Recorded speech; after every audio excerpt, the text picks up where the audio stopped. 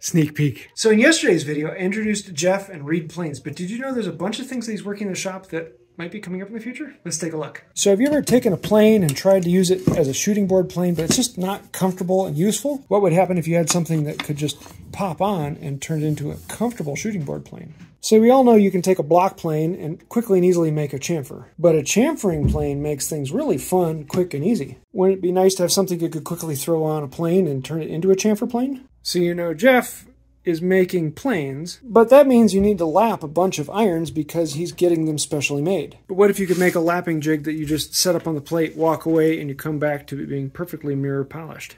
One of the reasons I love working with Jeff is you never know what he's going to come up with next. It's always kind of cool to see what comes out of his brain. But I can tell you, he is never going to make a drill because what he does, it's never boring.